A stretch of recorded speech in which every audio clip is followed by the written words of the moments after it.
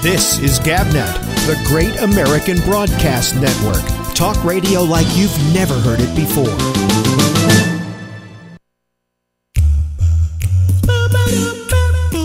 Wait a minute. That's the wrong theme song.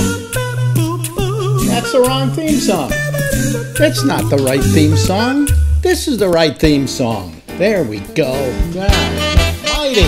Wow.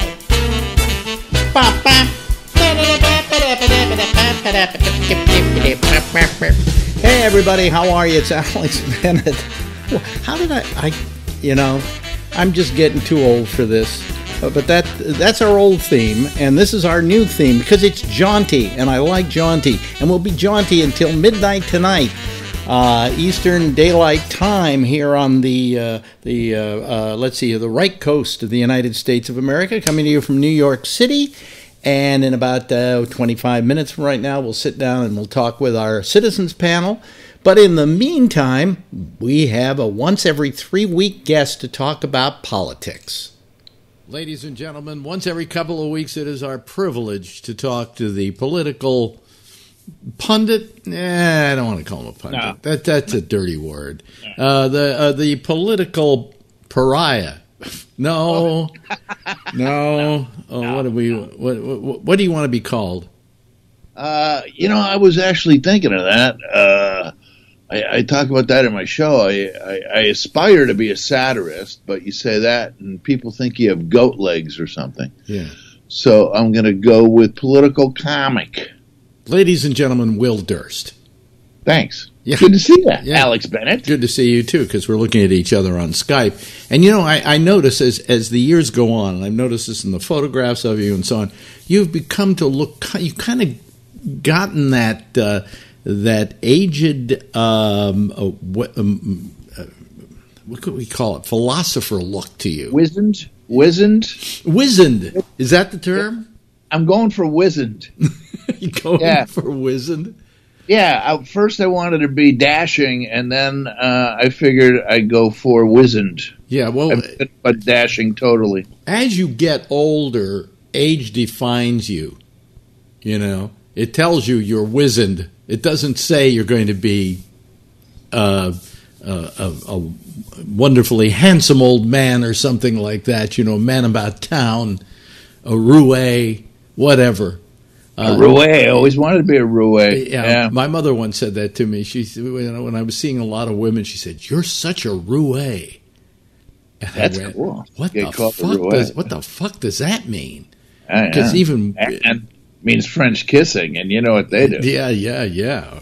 But anyway, a boulevardier. That's another term. A boulevardier. Yeah. Is that like a roue? Yeah, a boulevardier. Yeah. But I learned that was French. That was good. Only he travels in better circles. But anyway, so you've gotten that wizened look. You've gotten that people should take you seriously when they look at you. Oh, I don't care anymore. I'm so old. You've got the flowing gray locks and the beard that seems to shout authority. I think clothes are chauvinism of the old. Because young people would want to be naked, but old people, no, we're not going to be naked. Oh, no, we're not going to show anything. No.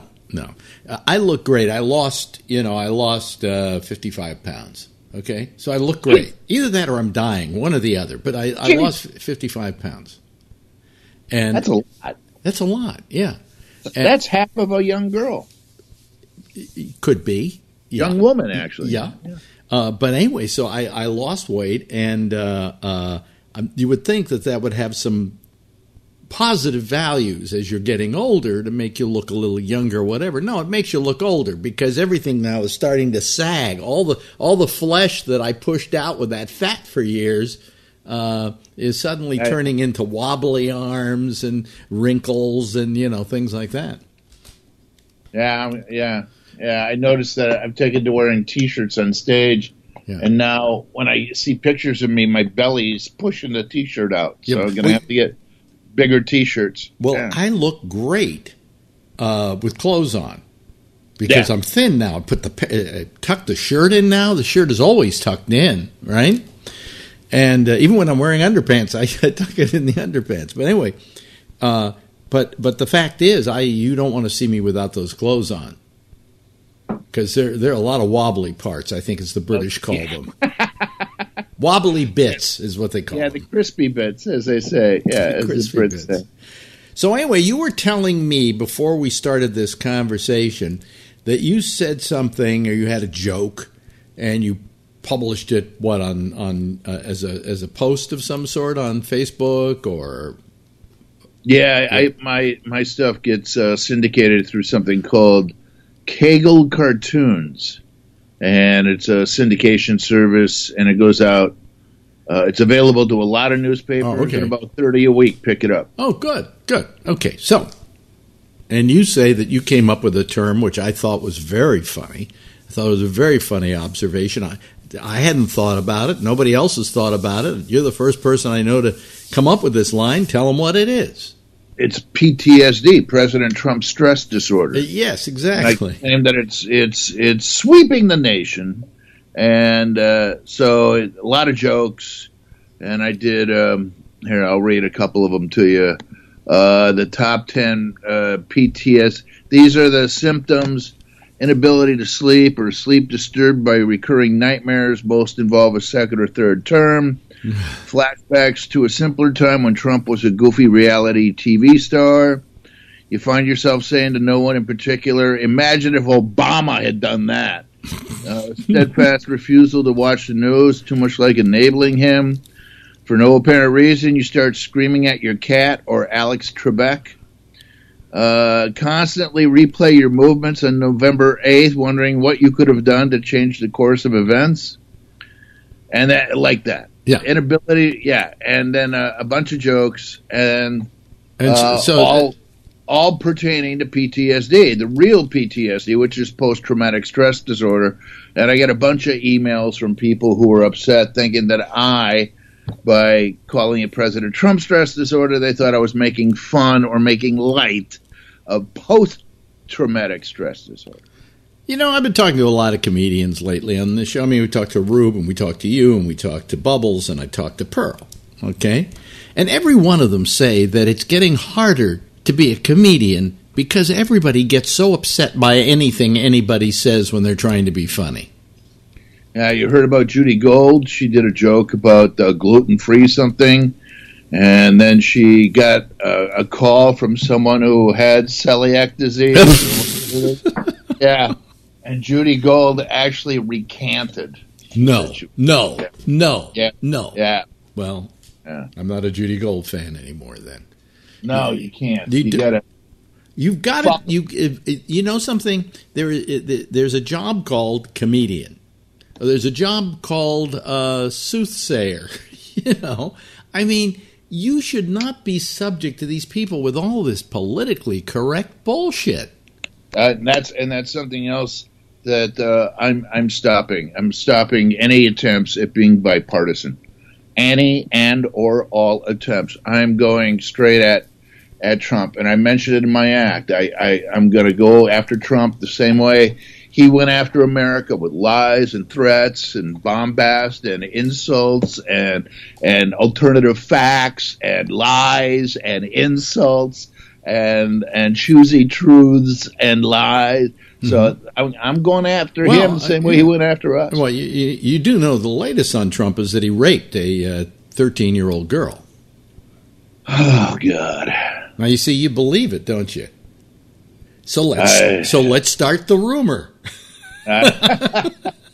You know, because if you're going to talk about so-called truthiness, okay, and if he's going to talk about the fake news and stuff, well, let's give him some fake news to our advantage. He raped a 13-year-old. Just start that. Everybody go online, say, did you hear that Trump raped a 13-year-old girl? If everybody listening to us right now, and that's not very many, were to put that up on their Facebook page, within a day it will be fact. I just heard someone told me, many people are talking about this, that Trump, when he was in New York in the 80s as a developer, he raped a 13-year-old girl. You'd heard that, huh? Because I heard the same thing. I heard that, yeah. Now, everybody listening to me right now on your Facebook page say, did you hear The latest, that Trump raped a 13-year-old girl. Back in the, what? When we put it? 70s? 80s? Okay, 80s. Back in the 80s. Yeah. 80s, and now she would be 46. Yeah.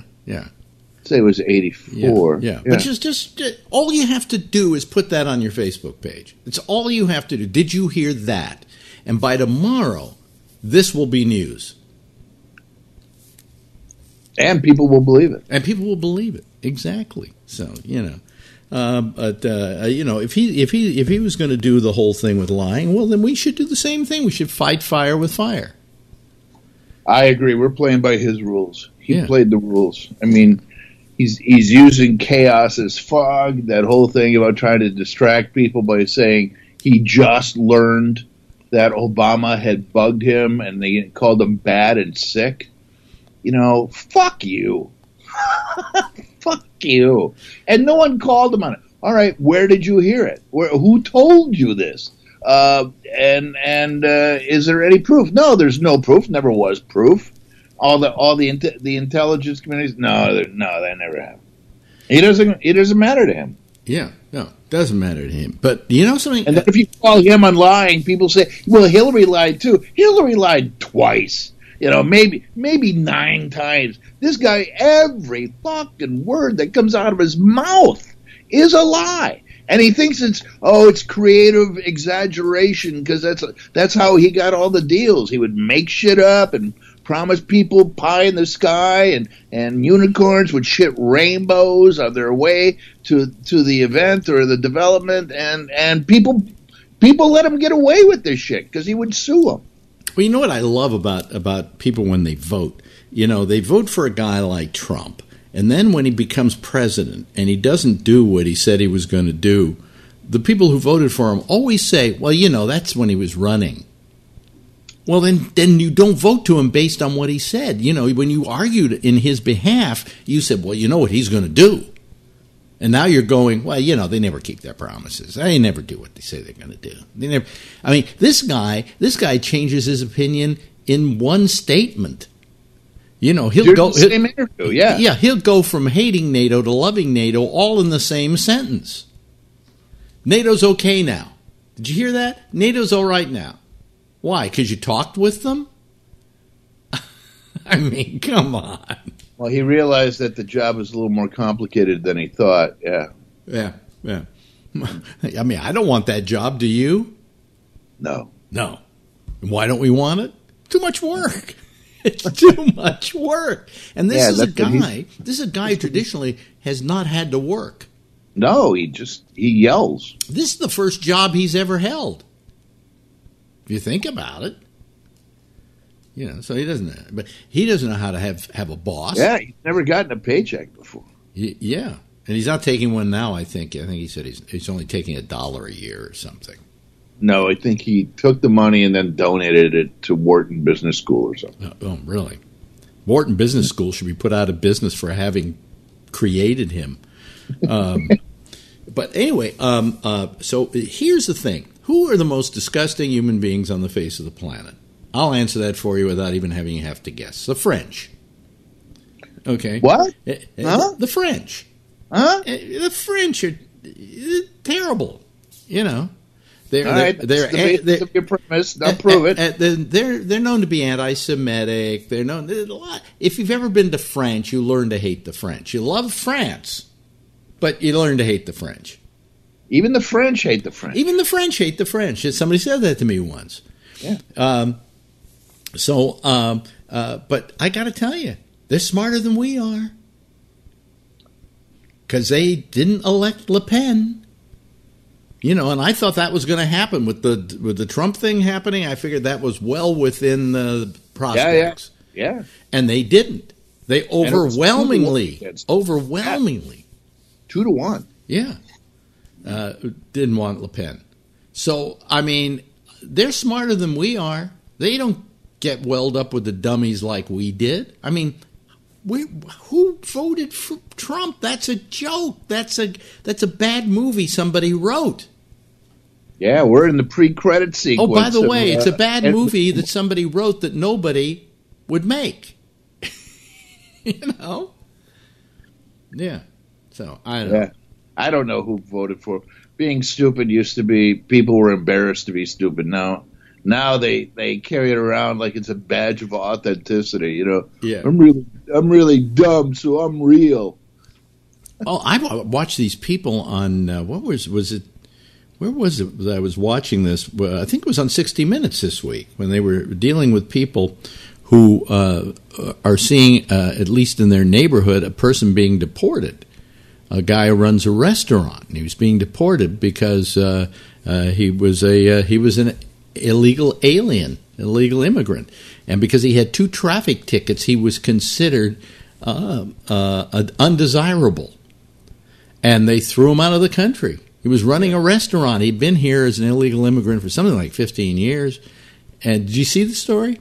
No. And so now all these people are sitting around with 60 Minutes complaining, how could they do this to this really nice guy? And then when asked how many of them voted for Trump, about half of them raised their hands. So, I'm sorry. You were dumb enough to vote for him. And to their credit, I think it was on 60 Minutes, the interviewer said, but you voted for Trump. And now he's doing this. Did you expect that this person you really like, who owns a restaurant, and everybody loves the guy, and everybody loves the family, and he's got a wife and 2 kids, and so on? Did you ever think this was going to happen? Well, we didn't think that he was going to do that. He was going to take Bob away from us, or Roberto, or whatever the guy's name was. So I mean, that's the kind of stupidity we live with. People.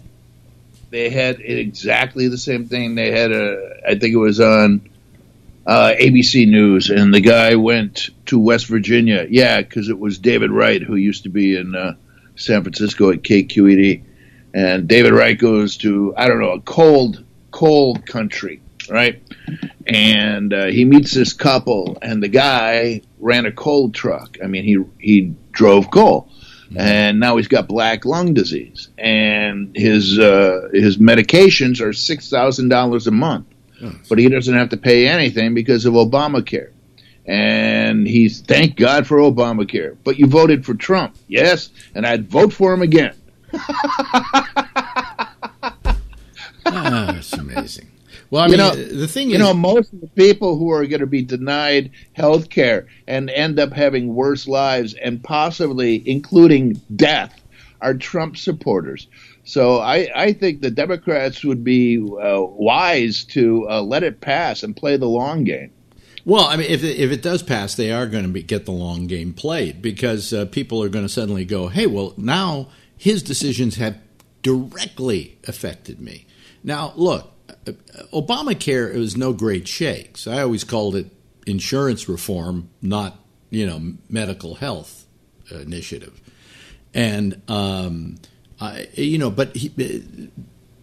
put through what he thought he could get put through. He wasn't going to put through single payer health care, which I'm sure he would have been happy to do, but he knew he would never get it. He had to get something that at least started the ball rolling in the right direction. And Obamacare wasn't the best of all possible ideas, no, but it was better than nothing at all, and that's the point. And now what's happened is they're giving us nothing at all.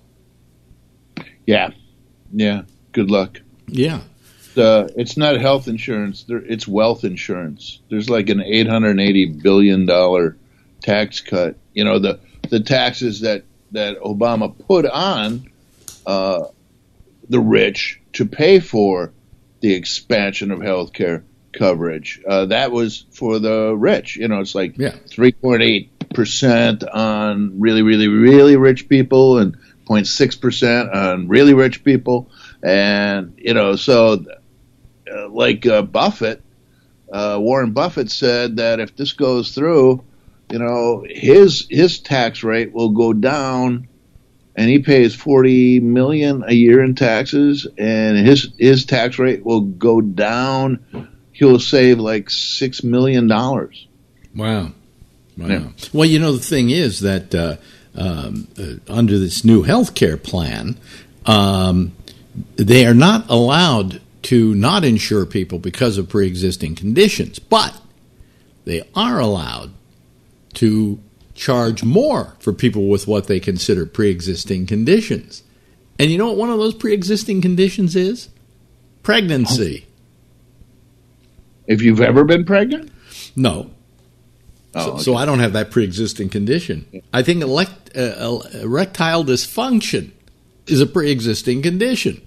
Oh, wow. You know, I mean, there are all kinds of things there that you go, wow. You know, they can, in other words, most diseases that you've had once are a pre-existing condition.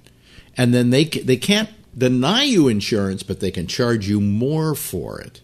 Well, not only that, but they can set up a high-risk insurance pool, the states, if their states are allowed to. And before Obamacare, California had a high-risk pool, and there was a waiting list to get on it because it was limited in scope. And before Obamacare, the waiting list to get on the high-risk insurance pool in California was 7,000 people. Oh, jeez. Well, you know, I mean, this is going to cost people their insurance. And when they say it's going to cost them an arm and a leg, no, really. One estimate that I saw, and I don't know if this is reliable, said that this could result in the death of about 44,000 people or something like that. Yeah. You know, as a result of not being able to get insurance. And granted, I mean, you know, the Obamacare didn't really solve the problem. It didn't make it that much cheaper, although you did get incentives and so on. And if you were of a certain income bracket, you could, you know, get money back for the insurance you were getting. But still, I mean, as bad as Obamacare was, it was better than anything they're coming up with. In fact, they're not coming up with anything. Well, the House certainly didn't. I think the Senate will. The Senate understands. You know, they're a little more responsive. Yeah. So we got to wait till the middle of June before the Senate comes up with anything. You know, how are you insured? Debbie's on California covered California, which What? is Obamacare. Oh, and, okay. And I'm on Medicare. You are on Medicare. You're old enough for it now? 65. Yeah. Wow, I didn't realize you were that old. Oh, I know. Good. Me neither. Good. You're getting very close to me. Maybe you'll catch up. I don't think I'll get to pass you. The only way you pass me is if I drop dead tomorrow and you keep going. You know. So you get Medicare. Okay, that's fine. Now here, I tell people this, and I want them to know it. When I first became eligible for Medicare, my doctor went, well, thank God. Okay, now, here's what we can do.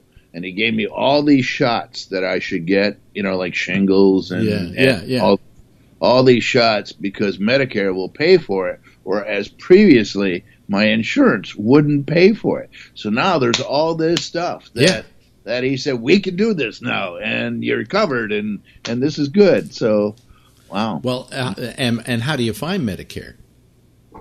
It's terrific, right? Well, I've only been in it 2 months, but yeah. Okay. But it's terrific. I've been in it for quite a few years, and I find I've never had a real problem with it, you know.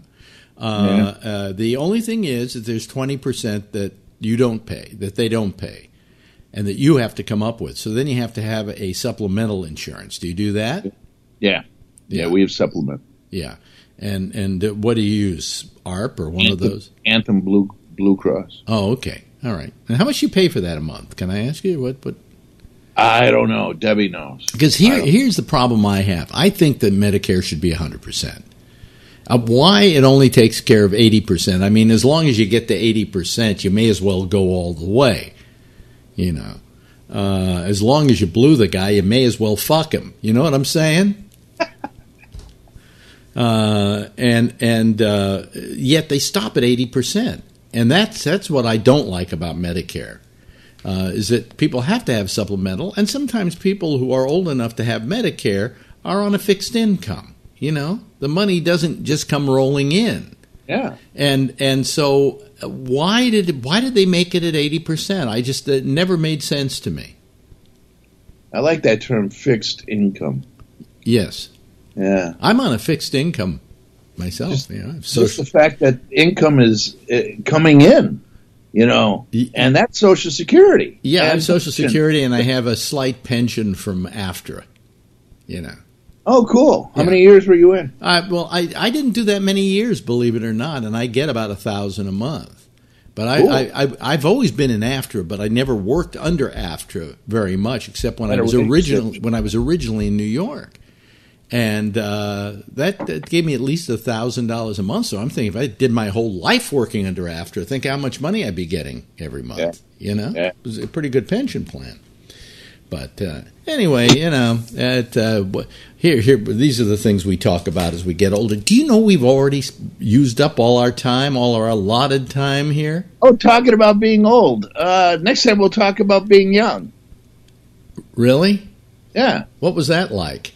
It was a lot more carefree. It was a lot more carefree and a lot less painful and a lot less aches and pains. Hey, listen, I think the world of you. Alex Bennett, I'm so sorry I spaced early this morning. I had to make a run, but thank you for rescheduling me. Yeah. Being so kind and generous with your time, and let's do it again in a couple of weeks. You're kind of generous with your time. Okay, stay right where you are, and we'll figure that one out. But in the meantime, ladies and gentlemen, that's Will Durst. Arr. This is GabNet, the Great American Broadcast Network. Talk radio like you've never heard it before. Well, everybody, hi, how are you?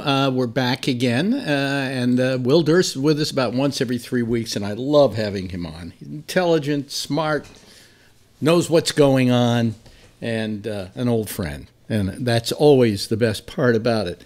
Anyway, what we're going to do now is we are going to go to the Citizens Panel, and I'm going to do that by turning on nobody even tried to call, even though it turns out the line was on. Oh, son of a bitch. Son of a bitch, the line was on. Okay, well, our lines are open now if you want to give us a call. By the way, this is not a new camera, but this is a new shot from the camera. I finally learned how to make it go wide. See, it's even wider than my hands. And the only problem is that if I go back enough, you can see these pants I wear. Now, I love these things because as long as I'm not going out and as long as I'm sitting around the house, they're comfortable. So I do my show in them, but I'm afraid that you're going to see them. I'd like to have the illusion of everything above the waist, but now that the camera is so wide, I don't know, what's going on. Anyway, I need calls from people. It is time for you to call, and if you want to call, the best way to find out how to call is to go to gabnet.net. And at gabnet.net, you'll find out all the information you need in order to do that. And it'll tell you how to get Skype, and it'll tell you our Skype number, and a whole bunch of things like that. Hey, Scott Boddicker, how are you? I see you're there, but I don't see your picture yet. So turn it on so the folks can see you. There you are. I had to go back and re-shut off the live feed, I guess. Really? Yeah, I had it on. You didn't hear it? I heard it a little bit. Yeah, I heard it a little bit. Okay, yep. I'm sorry. Yep. So how are you, my friend? Well, I'm sorry I missed you on Friday. I was going to call in drunk again, but I passed out before the show started.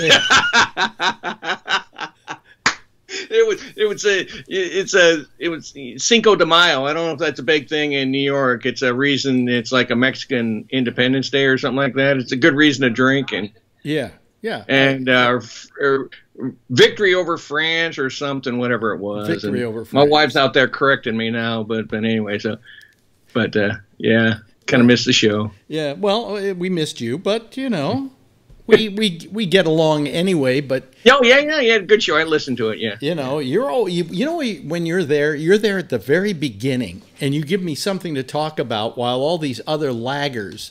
That's why I come in. Then I can just kind of drift to the back. Yeah, how did you do with that puzzle you were doing? Oh, it's coming along. We're up to we got the sky done, and we got some of the mountains done on the left side and whatnot. But I turn on your camera again because I'm trying. There Phil it goes. Kicked yours I had off. to accept Phil's camera or whatever it is, that little green thing at shop. happens at the bottom. Oh, now you don't have to accept my camera. Well, it's something comes on so you can see me. I guess I don't know what it is. Now I can't see Scott. See, Scott is just whirling around. He was number one. I came on in second position, and so therefore, number one gets bounced out. Yeah, I guess. Okay, I toggled it a couple of times. Yeah. Then I can just kind of drip to the back. Wait a minute, Jeff, turn down your feed. There we go. And we also need a camera from you, Jeff. Can you see me? Yeah. No? Let's see. No, we're not. We can't see you yet, Scott. And I might have to. I see Scott. You see Scott? Okay. Well, then I should see him soon. Okay. But the fact that I can't see him though means that you can see Scott. All you guys can see Scott. I can see everybody except me. I can't see Scott. I see you, and the audience can't see Scott either. He's whirling around here. I love this. Scott's really here. Skype is now so good. He went to, I shut it off. I'm trying to cycle it up. It might show up now that we got an even number. Yeah. Oh, you're frozen, Scott. That's what's going on. I see Scott, but he's not. He talks and he does, and there's no movement. Scott, why don't you hang up and just call right back? All right, okay. No problem. Okay, that'll solve the problem. That's why I don't like being first. Yeah, I know. That's why we don't like anybody being first too. But it causes problems. Hello, everybody. How are you this evening? Just fine. Good. We're all better off than Director Comey. Yeah, let me see here. Here comes Scott. Now let's see what happens. Okay, Scott, turn on your camera. Good. Let's see. It back off. It's on. There it goes. And come on. There he is. Okay. See, that's all. That's the inconsistencies of Skype. Gotta do a double tap on them. Yeah. Anyway, so let me turn on a fan in here. I need a little fan. Let me see here. Okay, so we're ready to go. So you can see. Well, you can't see it because you can't see the camera I'm using. No. But it's the new one. No, I did. I took that one back. I didn't really? like it. I didn't like it. I feel you actually bought it. Why? Yeah, and I took it back. Oh. It was a 4K, and it's called Brio, and it's from Logitech. But I compared it to my other cameras. It doesn't look that much better at all, So what I did figure out how to do is how to take my camera and make it go wide. I used to have to fill up the screen, so it was kind of fuzzing out my picture a little bit. Now I've got a full screen, and it probably looks great to everybody out there. I would you imagine. Have the same camera as I do with a 920 or something, or 930 Logitech. I forget what the name of it is. I think it's a something 30. Yeah. Yeah. Okay. And that you can make it go wider on the camera, not just with the software. Well, no. What happened is that I use a program here which does all the switching and everything else. Okay, and when I put this into it, I couldn't get it to go anything but a square picture instead of a wide picture. And then I found the switch I could toggle to make it go wide. So now I'm filling the whole screen with the picture, and it's not being diminished. It isn't getting fuzzy as a result. So it's a software issue. It had nothing to do with the camera itself. It was a Bennett issue. Yeah. Okay. So now everybody can see me. Like I think probably I look really good, really good. Although I never look really good. No, you probably not as pixelated as usually are. What? Right. No, it looks good. It looks fun. Now Rob is on a phone tonight. It looks like. That is correct. Where are you, Rob? I'm home, just not in the mood to be on video. I've been struck down with a problem, and I'm just not in the mood to be on camera. Oh, what do you mean? What kind of problem? Anything we? A health problem. I might have to have some minor surgery. Oh no. I'll find out Friday. What is the health problem? Can you tell us? Have you ever had a sebaceous cyst? Yeah. Have you ever had one that's gone infected? No. Well, I have one infected. And you know where it is? On your face. I bet it's on your ass. No. On your face? Nose. Nope. On your nose? No, well, that would be the face. Very sensitive location. Penis. The penis? Balls, man. Balls. You have a sebaceous cyst on your balls? Well, that's great. It looks like you have 3 of them. That's what it looks like, and it's very uncomfortable. Well, that's why you didn't want us to look at that. Sebaceous cyst is... I'm just laying down, and I just... Wait a minute, I did have a sebaceous cyst go rogue on me once, and it was on the side of my ear, and it was from wearing earphones all the time in radio. In the old days, you remember how we now have soft earphones. In those days, they were like hard ceramic earphones. And I got literally a cyst right, let me show people, like right here. Mm-hmm. And it then got infected, and so I had to have it lanced. And that's really is that what they're going to do with yours, is lance? They're going to lance my balls, yeah. Oh! Oh, damn it. One of his testicles fell out. Are we going to get sued? Not only are they going to lance them, but then they're going to squeeze them. Oh, you get the pus to come out? Well, wait, that's going to be so much fun. Is a nurse going to do this? Because that would be the good part about it. He's going to vomit. Yeah. I don't know. I need alcohol on that one. Heat. Might as well get your colonoscopy too. That's a good one.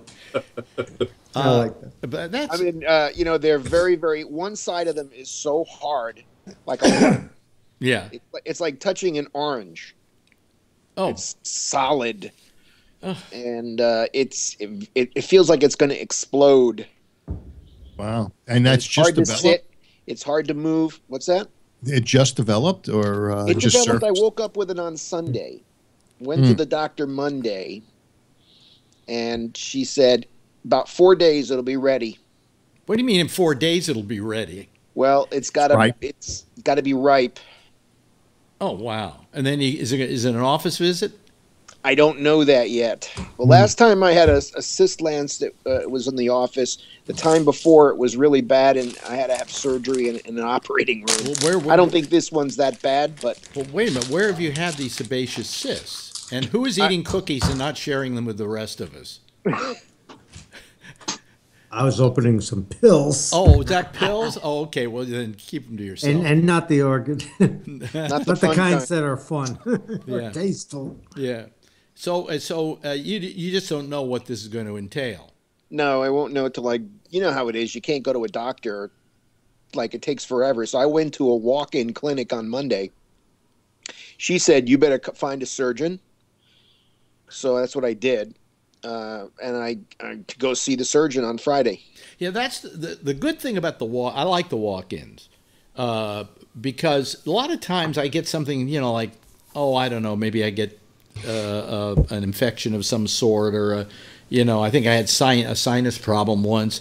And you can go into these, if you call your doctor, it's like a 3-day wait till you can see your doctor. But you can walk into these places and see somebody, and they'll solve most small problems. But if it's a bigger problem than you're used to, than they're used to, or that they can do, they send you to your doctor, they refer you to a doctor or whatever. But they're really great. Yes, Scott. What kind of surgeon did you go to? Just a general surgeon. Wow. Okay. Yeah. I'm just curious in case I ever get one. One who has a steady hand. Yeah. And big boobs. I wonder if the Surgeon General can operate. Because they call him the Surgeon General, but a lot of them never did surgery. I think some of them have. Some of them have, but you're not required to have been a surgeon in order to be the Surgeon General. Does anybody know the Surgeon General anymore? C. Everett Koop was for years. Yeah, I remember him. Since then I can't tell you one. Yeah. There was that black woman who was very good, and she was talking about birth control pills and things like that, and wasn't very popular with certain elements in the society. But there for a while, the Republicans wouldn't let Obama get one. They wouldn't approve it for the longest time. I believe that was rude. It's crazy. Who cares about the Surgeon General? Sounds like the approval of the Supreme Court justice. Yeah, but this is the Surgeon fucking General. Come on. He does nothing. Well, it's something about his health care issue, whatever. It was guns. It was over guns. That's what it was, because the guy that he nominated was, thought guns were dangerous. Imagine that. Pardon me for having an opinion. Pardon me for having an opinion. You know what I saw was Jimmy Kimmel had his thing with his kid being born a blue baby and having to have a heart operation immediately right out of the vagina, and he told the whole story on a Monday night that he came in to tell it, and part of it was, it's just that every child should be able to have full health care the day they're born, because these kind of things do happen, And so then he took the rest of the week off, and people substituted for him while he cared for his newborn kid. And then he was back on Monday night, and he comes back and he says, there were all kinds of complaints. Like Newt Gingrich was on Fox complaining about Kimmel, and saying, well, anybody can, if you have a sick kid like that, you can walk in any hospital in the United States and they will operate on that kid. And Kimmel made the point, yes, they will. That's true. He said what he didn't tell you is after that, they won't do a goddamn thing. In other words, if there are follow-up operations and there's care that needs to be taken and aftercare on an operation like this, you don't get that when you walk into the emergency room. You only get the basic care. And so people were like writing and saying he was a creep. I think the New York Post called him a commie or whatever. I don't know, but... and he said, I really want to apologize to the American public for feeling that, newborn kids should be able to get health care. Yeah. How about Shriners Hospital? It was a mistake on my part, and I'm sorry I ever said it, and I apologize to anybody who was offended by it. Kids don't pay anything when they go to, I believe it's Shriners Hospital, and they'll take any kid that needs a surgery, an operation, and they'll follow it all the way through. That's the not Sammy Davis. That's the Danny Thomas charity. Thomas St. Jude's. St. Jude's. Okay, which one is the one? Is Shriners? Well, there's a Shriners Hospital in San Francisco that's maintained by the Shriners. But, even these hospitals that do this have limits. It's not like every sick kid can wind up at the Shriners Hospital. Otherwise, they'd be up to here with kids. I don't think they turn away anybody. I think that they I think there's a point at which they would have to. Let me put it that way. They haven't yet. We don't know that. We don't know that. You just hear that. Well, my ex's... family was involved with Shriners and the other sect of the Shriners. I forget the Masons. No, there's another group. There's the Masonics. Then there's the Shriners. And imagine poor Rob. If he didn't have health insurance, he'd have to walk into an emergency room and say, "I have a cyst on my balls." That's right. They would feel pity for him. And then they would speak into the microphone and say, we have a guy with a cyst on his balls here. Aisle 3. Get the baseball bat, pop it. Yeah. Aren't the Shriners the guys who drive around in those little cars? Those little itty-bitty cars, yeah. And then what do they wear on their head? Wear a turban. A fez. Fez. Nice fez. Scottish Rite, that's the other one. So the Scottish Rite, the Shriners, and but they're all part of the Masons. Sort of. No, it's not sort of. They are. I don't know if they're part of the Masons, but many Shriners are Masons, and many Masons are Shriners. Yeah. And many Shriners are members of the many Shriners are Masons, and many Masons would be Shriners. You didn't have to say that part of it. It sounds like syllogistic reasoning to me. Yes. Yeah. If you know what syllogistic means. I have an idea. Hello to Tony Magno is with us this evening, ladies and gentlemen, who won't stop writing me about a dog he doesn't have. It's true. Oh, yeah, he's bugging, and now he's attacking, saying I'm closed-minded because I don't want single-payer health care. Yeah. Well, I can't even discuss anything with him. Yeah. I'm not. He doesn't believe anything about Trump. Anything. He fires a guy investigating it. Well, look. Well, we'll get into that. We'll get into that. We have plenty of time to talk about the move that will probably give Trump more misery than he ever believed he would get. But we'll get to that in a minute. To the Middle East, Jeff. Oh, I'm going to ask you something. Before we get into that, heavy duty stuff. Yeah. I want to talk about, it's not exactly a light discussion, but I went to a funeral today. Oh. Yeah. I'm sorry. They have food? I wish there was somebody It's a good place to pick up women. Well, I had plenty of women, but married to one of them, and she was there too. I was going to say somebody. Anyway, so the funeral, yeah. But here's the interesting part. It was a military system that ran it. Oh, you mean it was a military funeral? Funeral, yeah. And it was very interesting because the guy's my brother-in-law. Yeah. And unfortunately died 63 years old. Oh, a punk, a young punk. Young punk, yeah. Feeling. Right. But anyway, he grew up, going to college and got involved in being an airplane pilot, and he went with the government and learned how to fly with them and flew with them and all that kind of stuff. And then he worked for different airplanes companies, United, and then I think one of the other ones, and I can't remember, maybe 3 of them. Yeah. So anyway, it's a funeral, small family group. A whole bunch of people show up. There's over 250 people. Who the hell are all these people? I mean, obviously there's family. Obviously there's a bunch of people who grew up, and haven't seen their friends and whatever from high school or whatever. All of these guys are people from the Air Force. And they've got all the regular clothes on. And if they're an American Airlines guy, they got his stuff on. If the gal works for United, she's got her stuff on there. And I go, wow. And I realized that all of these people who are on the airplane, who are the pilots, the co-pilots, and all that kind of stuff, who we never quite think about, they have their own community. And this is an opportunity for them to all get together. Wow. Once a year or whatever. Same with cops. Yeah, it would be the same thing. I'd rather hang out with a bunch of stewardesses and pilots than a bunch of cops. There were no stewardess. Or at least none who admit it.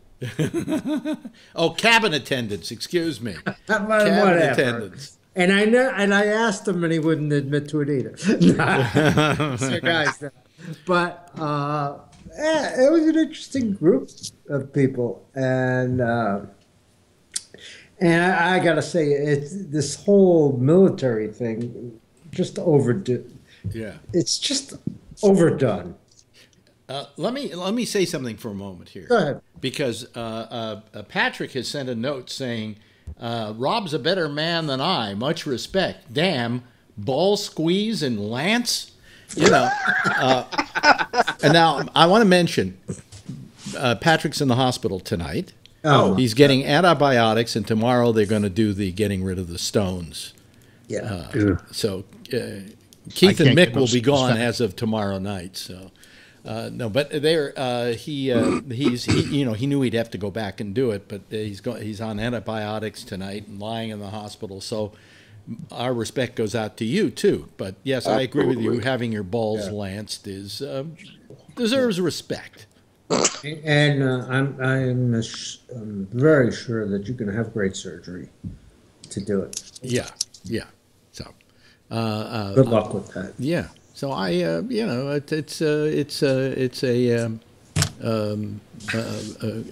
it's going to be a thing for him tomorrow, but it's not a bad deal. And these are one of the things he has. It's part of keeping up with his health and all the things that he needs, and it's a different way of approaching life, in that you have to say to yourself every now and then, I'm going to have to do this. He's prone to kidney stones. I don't know if his diet can create it, or if it's it isn't so much that he's prone to kidney stones. It isn't so much that he's prone to kidney stones, but that he when he gets them, there's no way of getting rid of them. okay, because he has to use a catheter in order to urinate. Right. And they won't pass that way, so they have to go in and get them. So this is almost regular maintenance for him every now and then when they get to be too much of a problem. Of course, if he wasn't prone to stones getting them, then he wouldn't have to do it. But anyway. You wonder if there's a way, because I know I've had a dog and my brothers had dogs that get kidney stones, and they put them on special diets and they don't get stones anymore. So you would think that they would be able to isolate that, and then he could eat a diet that was. He explained one thing the other day. Remember, we said to him, "Why don't they just blast them away like they do?" And he says, "Because they still can't pass them. He still can't pass them." Right. Yeah. But Rob is saying is nip it at the bud with a diet. My little terrier was prone to kidney stones. She had minerals in her urine, so we have to give her this special SO diet. Yep. Doesn't have minerals in it. It's an expensive diet, but she's been totally healthy, and because a dog of that size, a kidney stone would kill her. Yeah, and that's exactly what happened with my brother's dog, and we had my parents. We had a dog that was from the same family, and it was the same thing. They both got the same thing. They both went to the vet and were put on special diets. The rest of their lives, they never got another stone. Yeah. We use this stuff called urinary SO. Yeah. Well, anyway, I don't know if they give those to people though. That's the only. Should though? Wouldn't that make sense? Well, it would make sense. Not dog food, but I mean, at least break down what's in what's in the diet. Yeah. Yeah. And tell you what you should stay away from. Jeff, tell you what turn on your camera, will you? You're off right now. But if it were that easy, don't you think we'd be doing it more often? I don't know. They could do it with dogs. What's the difference? I mean, if in fact, Patrick has a situation where he constantly makes stones, if there was a pill he could take to prevent stones, then I suppose he would. I suppose they'd give it to him. But apparently that's not the answer for him. Hey, Fido, what do you think about that? He likes the drug might be approved for animals, but not approved for humans. That could it's be. Not a drug. It's food. Yeah, Brian has something to say here about it. Yes, Brian. Well, a rather broad-based answer I'm about to offer her, a suggestion. First of all, as of like 10 years ago, or 2001 or 2000, a friend of mine, this was secondhand information, a friend of mine told me that a successful eye transplant had been made on a canine, but that could not be done on a human on account of how complex we are. And as unfortunate as it is that we are a complicated organism, I wish we weren't, but we are. Jeff touched upon it in the sense that it's a diet specifically made for a canine or an animal, but nothing as complex as what we do or what we eat. Dogs take in a limited amount of food in its variety. Control. It's like, when's the last time you ever saw a dog eating corn on the cob? I mean, yeah, true. Right. You're giving them what they're going to get. No, but they're meat eaters. So the problems they would have may be different than the problems we have. I mean, I take ibuprofen, and that I worry that I'm going to get another stone because ibuprofen can cause kidney stones. Dogs don't take ibuprofen. Isn't that if it's mixed with alcohol? They never told me that. They just said you should stay away from ibuprofen. But I found that ibuprofen, for instance, with this leg thing that I've got, which, by the way, last night I sat on it wrong again without thinking, put my knee down on the bed before I got in, and the pain was excruciating. And it's better now. So you'll have a torn meniscus. I mean, they can fix it with orthoscopic surgery. Well, I don't I'm want told it. coffee can cause stones too. Also, I'm told that it can be fixed by just nurturing it. That it's not that bad, and I can nurture it for a while, and it will get better. At least that's what the physical therapist feels. And if they do an MRI, you can get an idea of how. Nobody's putting me in an MRI machine. I tell you, they don't have to put you in all the way. Well, even if half my body's in there, I'll start panicking. But anyway, claustrophobic. I see. Yeah. I mean, if they want to do it, we'll have to do an open MRI. But the knee is, it gets better, and then I forget, because it's feeling good, and I just get into bed knee first, and all of a sudden, man, shooting pain, and then my knee pops when I stand up. It goes pop, and I feel it going back into place. But Jesus, so last night I did it, and then this morning I could hardly walk, and now I'm feeling better. And by tomorrow I'll probably be able to walk 2 miles with it, So, but anyway, is that how blood clots could form too? No. That's something else. That's stuff with the veins and stuff. That's how you get die from that shit. Yeah, what were you going to say, Jeff? Jeff's got his hand Yeah, up. I was going to talk medically about the fact about the difference between animals and American and regular humans. And Americans. The answer is not very different in a lot of things. There's certain things that are the same, but there's a lot of things that are different. And one of the examples that I'll give you is that I happen to have a pig valve and a cow valve right now. Wow. Well, I'm moving an oink to you. That's right. But when I used to do some practicing on valves and things like that, we used to use a pig valve. And the reason What do you mean practicing? Well, yeah, developing a new valve. Were you working in the medical field? Oh, yeah. Oh, yeah, I didn't know that. Okay. Yeah, no, I did that forever. Yeah. Don't they use bypasses also, pig valves? Yeah. Yeah, sure. Yeah. So the pigs were so close to the human valve that they were just great models. They were terrific. Yeah. And we could get them all the time. Yeah, they say pigs are very close to human. Oh, the heart is unbelievable. It's a little smaller than most sizes, but do people they don't replace people's hearts with pig hearts, do they? No. Not pig hearts, but pig valves. But there was a guy in South Africa who did that. Is that Christian Barnard? Yes. Yeah, he did try a pig heart once. Yeah. The guy died, if I remember correctly. Yes. I mean, Barnard did the first transplant, I believe, anywhere. Yeah. And I don't know how long that person lived. I think that person lived quite a while. But then he started using pig hearts, and that wasn't working. My first surgeon, my heart surgeon, actually came from South Africa and was trained by him. Mm-hmm. And then he was at Yale, and then he ended up at L.A. DeBakey was also was Barnard's assistant. Well, he was out of Texas, out of Houston. Mm-hmm. What was the hospital? I had a friend who was in there. Yeah, it was in Texas, though. Yeah. Texas Tech, I think, is the name of the university. No, but DeBakey was at...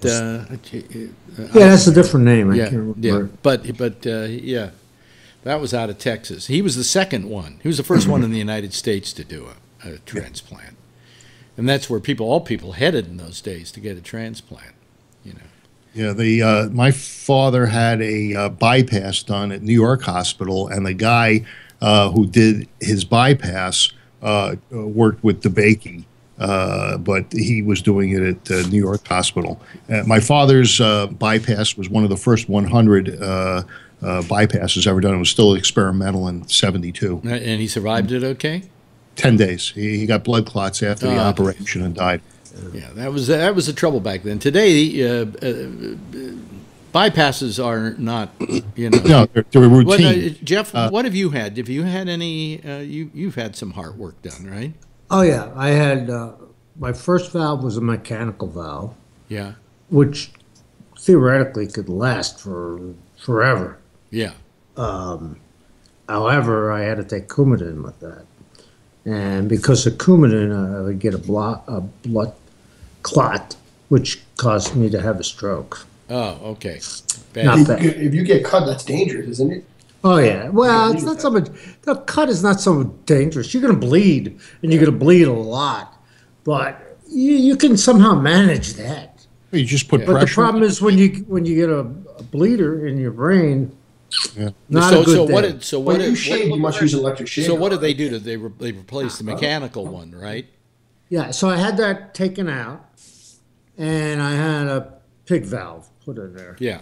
And that was, again, open heart surgery number 2, okay? Yeah. And They just put a zipper in you now, right? well, at the same time, the arch, do you know what the aortic arch is? Kind of showing I know us. the aortic valve, but I don't know the arch. I think I Well, know the what aortic valve comes out of the heart, but then the basic thing of the blood that comes out of the heart goes around this big arch and goes right into the center of your belly, so to speak, and then splits to both legs. Yeah. And then they have all kinds of vessels that go to your arms and your tongue, for all I know, and all over. So anyway, that was, but that was a pretty extensive surgery. I think that took 10 hours. Yeah. The guy who did that was called John Eleftheriadis. Yeah. And yeah, a very good surgeon, and also a guy who wrote a book. It's amazing what we can do today. It really Yeah, is. but the Can I get last into Lance Balls? he probably could. Don't worry about it, Rob. If you wait long enough, it'll fall off by itself. But the last one that I had was really interesting. And that is they do the whole thing through a catheter and with a balloon and a little stent and a cow valve all attached. They make a small incision. In your groin, right? In your groin. Yeah. And put that in, pumped it up, expand it, let it go.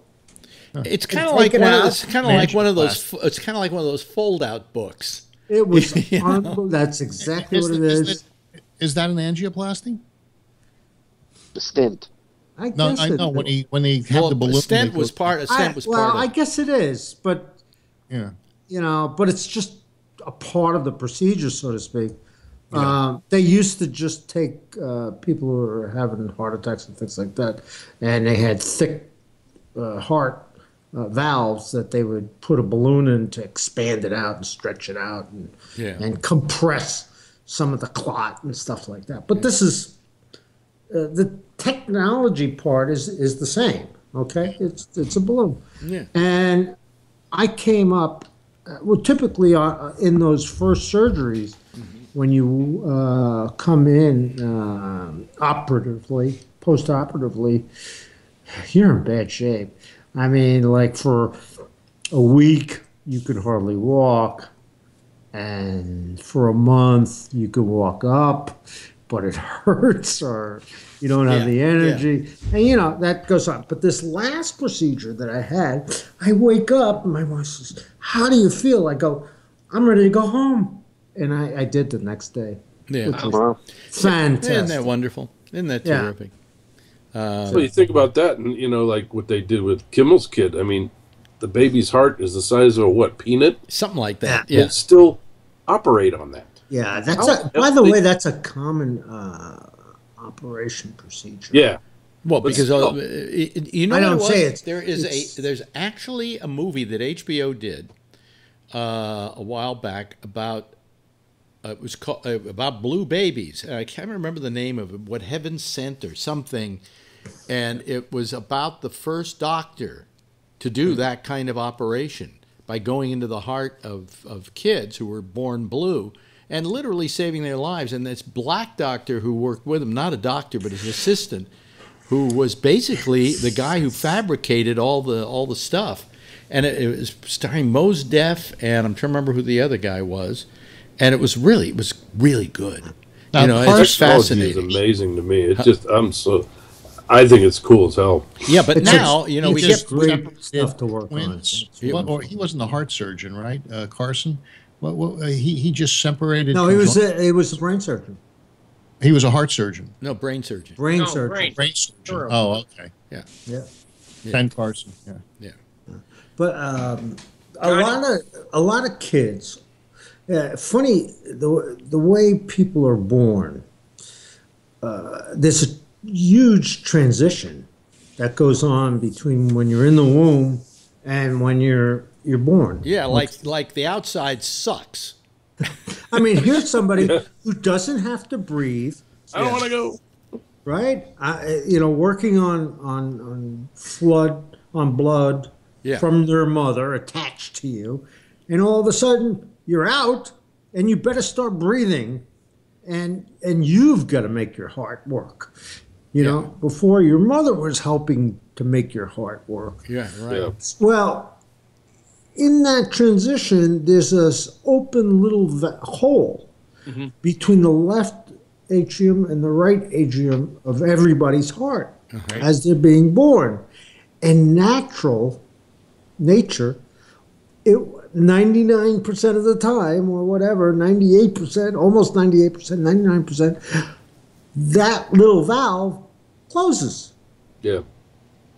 But once in a while, it doesn't close. And then that, of course, operates a surgeon to do that kind of work, and a guy who's used to working with children. Before this operation was invented by this guy, there was no way to do it. Many years ago. I mean, like 100 years ago, it was babies died all the time as blue babies. They just were born blue and they died. And what Kimmel was saying was that he just didn't feel that any child should be left by the side of the road because he can't get the proper care. The fact that you can walk into an emergency room and get help with something like this, yes, Newt is right that far, but the point that Kimmel made was beyond that point, there's more that needs to be done. His kid's going to need another operation in about 3 months to do another level of this thing, and there has to be... He's going to grow. There has to be aftercare. There has to be now a pre-existing condition, and it's a pre-existing condition, and no emergency room will deal with that. They don't say come back in 3 months. So the point he was trying to make was, hey, these are kids. They shouldn't. The first thing they do is they breathe, and the first minute that they breathe, if they need help, they should be able to get it. And there shouldn't be any question that you can. He said, I was lucky. I got the best doctor in town for this. He said, but not everybody's going to get the best doctor. So it's a very passionate story on his part. And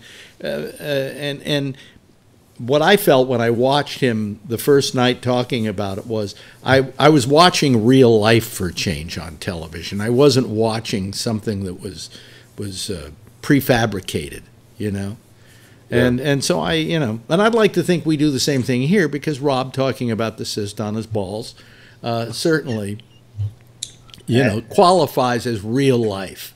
It's as challenging. Listen, when you've got a cyst on your balls, you don't give a shit about that blue baby. You want to get that cyst off of your balls, right? Sure, Rob's going to go home the next day. Yeah, I don't even care about Donald Trump at this moment. Ice it, Rob. Yeah. No. Hot compresses. No, you're trying to get it ripe. Okay, yeah. I was told hot compresses. Oh, if you put ice on it, good advice, Dr. Phil. Well, He gives him the Trump test. Ice is a lot faster. Yeah, ice will make him feel more comfortable. It might, but it's non-health. Oh, by the way, Kimmel did mention that his kid now will have a pre-existing condition. I think Kim will be able to afford to set up a deal where the kid will always... You know what he did? He told people to send money to the Children's Hospital in Los Angeles or in Hollywood. I think it was Los Angeles or Hollywood, but it doesn't matter, that area. And they got so many donations, it was amazing off of this. But, they do that work, and they do it gratis for a lot of kids who come into the place. But I've often said I don't believe in the use of what's the word I'm looking for benefits and raising money for things that the government should be doing for us, that they should be taking care of. It's nice that we have these hospitals that say, hey, we'll take any kid that comes in. But the fact of the matter is they shouldn't have to. That should be a given. In many countries, that would be that. Yeah. I mean, you talk to people from any other country and you tell them that, people are being turned away from hospitals, or they're being patient dumped. That was another one that was happening. They find a patient that's got a real problem, so they put them on a bus and take them to another hospital and dump them off on the front steps. That's been going on for years. Police officers, a 30-minute put them on BART. They get a hold of a hobo or something, or a homeless guy. Or hobo? Has that term been used since the 40s? Yeah, well, and what'll happen is they'll buy them on the train. put them on BART and send them to Berkeley. Well, they're used to riding trains, those hobos. You know that, don't you? Exactly. They just send you to the next hospital on the train. To the next city. Well, I suppose we should talk to the elephant in the room, which is the surprising news tonight that Comey has been fired, the head of the FBI. And I thought he had that job for 8 years. I think that was supposed to be his term. Position, but 10 years, 4 years into a 10-year job. Yeah, he can be fired by the president. He can only be fired by the president. Well, he was barking up the wrong tree with this president because he was going to look into the Russian connection, and and the president had to stop that, but fast. Well, the next guy will look into the Russian connection. But, Comey, I guess they recommended that they fire him, and he did. And with all the grief that he got by waiting 18 days to fire Flynn, he acted decisively and did what he had to do. Decisively? This is going to cause him more problems than he ever imagined. Only from the Democrats. No. The Republicans are yelling now, too. Yeah, they are. They're saying this is starting to smell like a cover-up. And these are leading Republicans saying this. Yeah. Top lawmakers. Alderman and Ehrlichman. Haldeman. Don't make jokes. There are. I can't believe, Phil, that you're not bothered by this at all. Exactly. I'm bothered by the fact that. And believe me, we don't love this guy. Comey was in bed with the Russians, and that's why he did what he did. And I think it'll come out. I don't think there's going to be a cover-up. Well, come on. Oh, there's not going to be. There has been a cover-up, and there will continue to be a cover-up because they're going to put somebody in as the head of the FBI that isn't going to assiduously go after these people. Doesn't the appointee need to be approved by Congress? I believe so. I So- don't think so. You don't think so, Kevin? I don't think so. I think he can hire him. I thought there was an approval process. Well, there might be. The point that I'm making is that the fact that you fire. What is that? Who's got a train? Sorry, that's my That's not me. text that your text. I was so worried. It's a great sound for a text. It's there's a lot. It doesn't pass the smell test. Nope. And you're talking to a bunch of guys here, Phil, who don't like Comey. I mean, for what he did to Hillary and so on, we don't like this guy, but we also don't like the fact that he was looking into the Russian connection, and somehow he gets fired because he's looking into the Russian connection. I don't think so. I think that you know what Trump said? What did Trump say about why he fired him? I don't know. I didn't hear that. Well, then get a little knowledgeable before you go into an argument like this. I came home. Trump said yeah, that he was getting rid of him because of the way he handled the Hillary situation. Yes. He gives a shit. Exactly. Wrong, man. That Hillary thing until they can't beat it. Well, we'll see if there was some wrongdoing. If He's using her as a scapegoat. Don't you see that? Bill, you're going to eat a lot of crow at some point. Hey, look, if Comey's farts smell or Trump's farts smell, it's going to come out. Yeah. By the way, we've been joined by Tim. Can I say something? Yeah. Oh. What doesn't make any sense, even like say for Phil's sake, Yeah. don't you see how he's looking to everybody from the outside? It doesn't look right, and then he uses the Hillary reason because he knows his whole coalition of people who voted for him hate Hillary. He's just using it as a backdrop to feed the frenzy. I'm surprised you can't see the questions in this. maybe he just did the right thing because it was the thing to do. Now he's going off he to. praise called me for how he handled Hillary the first time, bringing it up before the election. Yeah, that was bad. I guess. So. Yes, Tim. Actually, I heard he asked some of his staff if he could fire Yates again. Oh, she was really thinking about but he couldn't, so he went for Comey. But Sessions should have nothing to do with this because Sessions recused himself, and Comey's part of that investigation. That's a conflict of interest right there. Yeah, that it's the way it was done, and the reasons they gave. You know, they took 18 days to fire Flynn. It took 10 months to fire Comey. That's just bullshit. Yeah, there's nothing to do with that. You know what Putin does? He kills his opponents. He doesn't just fire them. Trump's only been the president for 3 months.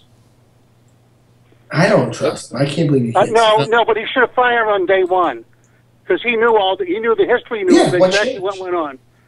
It's also reminiscent of the mafia, Alex, because you could be a good worker for the mafia, but once you outlive your usefulness, they take care. They get rid of you. Yeah, you're gone. Yeah. Well, I mean, I think that this is going to cause a lot of problems for Trump. Hey, if it wasn't for Loretta Lynch, Hillary would have been president. Loretta Lynch and Bill Clinton.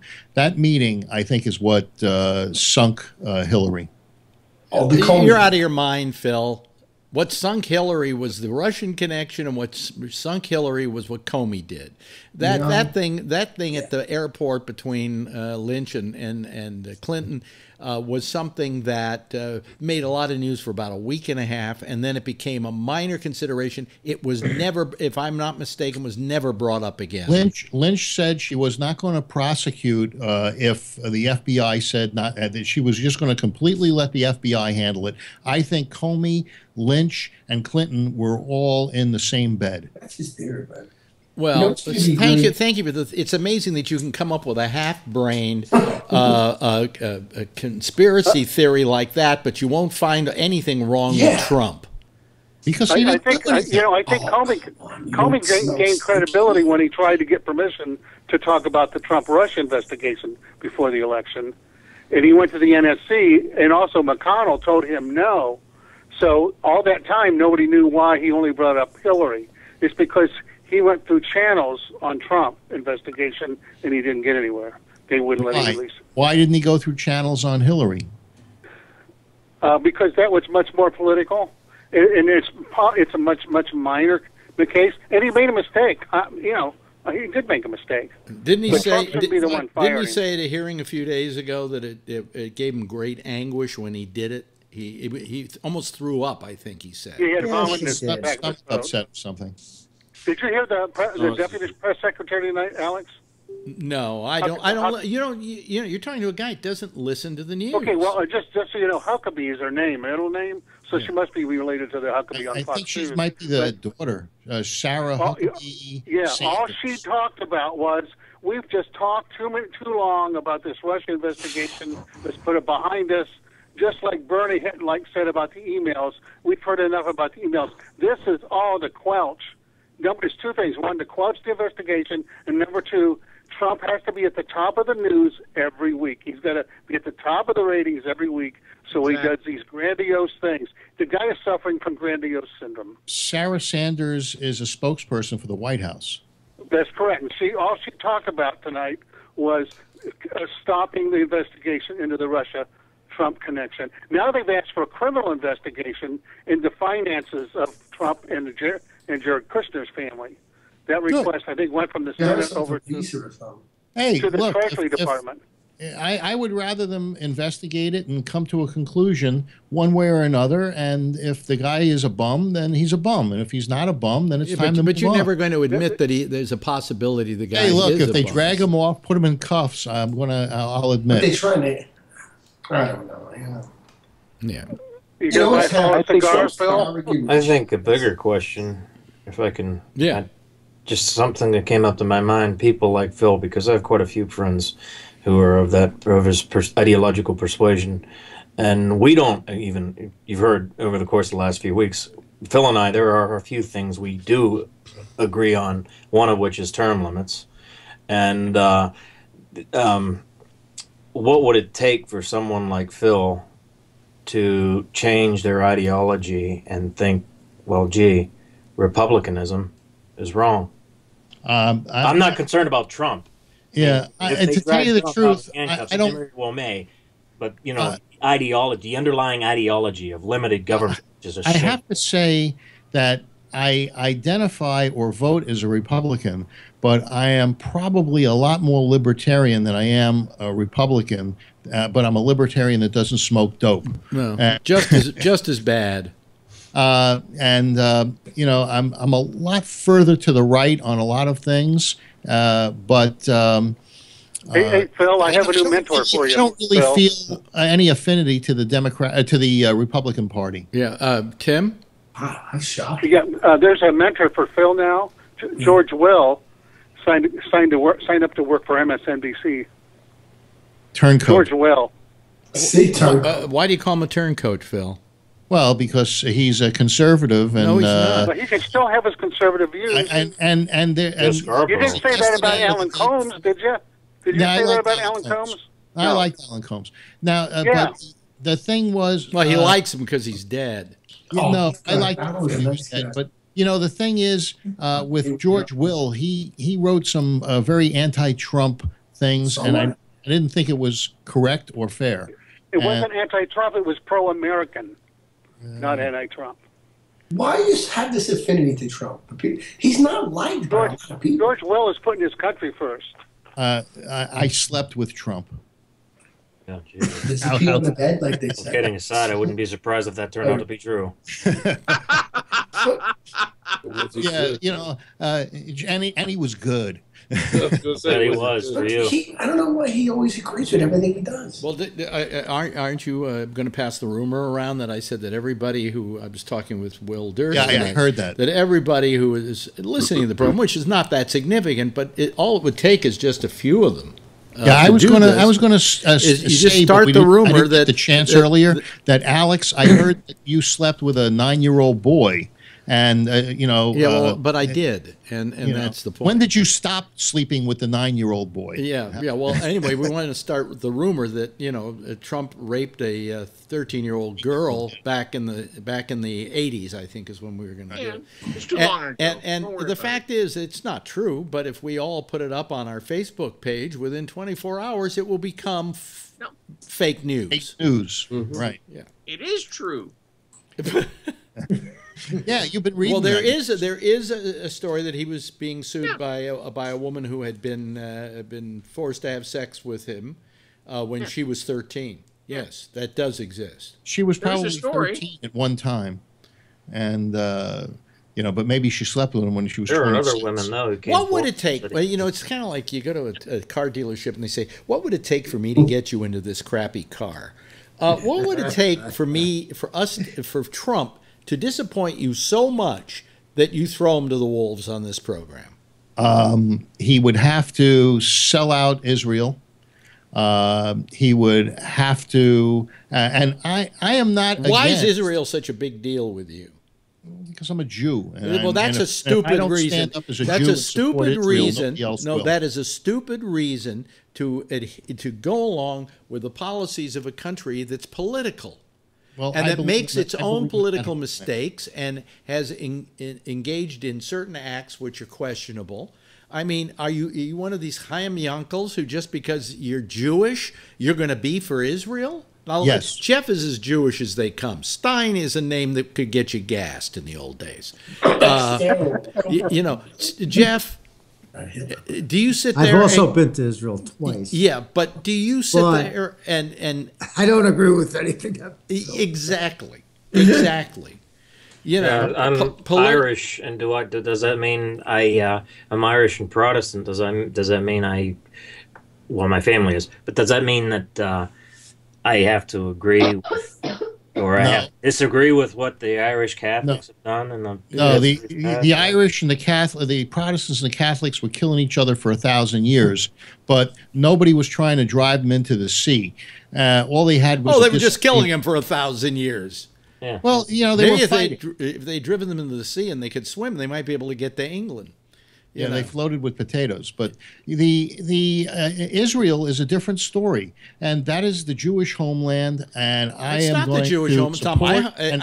I'm Jewish. Support and fight for Israel and for Israel's right to exist. I am not for the diaspora. You are such a Chaim Yankel.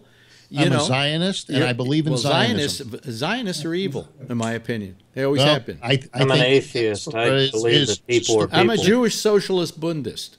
Yeah, well, and because of that, and proudly so. Probably the last one you'll ever hear of. Yeah, because what you want to do is you want to disseminate all over the world. That's right. Until well, you see, it so happens when we were all in one place at one time, they killed 6 million of us. Yeah, but now we'll fight back. Before we let them take our guns, we let them we let them herd us into ghettos, and now you know nothing. You know nothing of what went on in those ghettos, and I heard stories about them. From Jewish socialist Bundists, and believe me, they had guns, they were fighters, they were braver people than you will ever be. I happen to have a recording from my friend's father, who was twice interviewed for the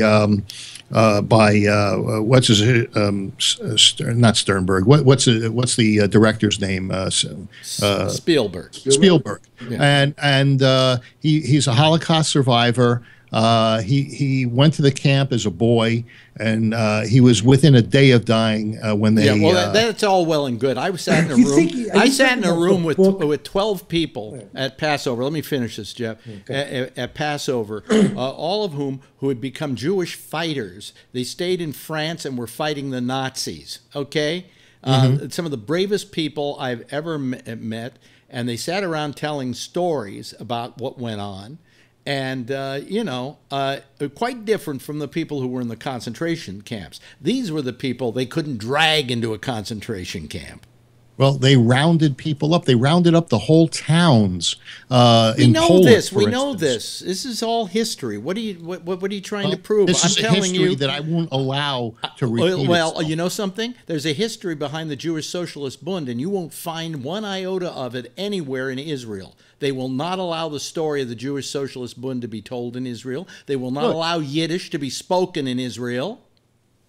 I don't know about that. That's true. It cannot be used. Yiddish. It cannot be used as a language in Israel.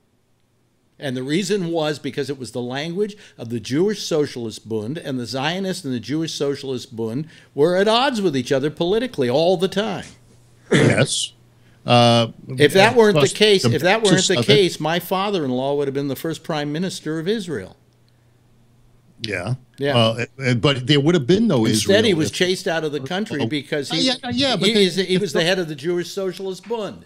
Right. If Susan's father was the prime minister of Israel, there wouldn't have been an Israel because he didn't believe in it.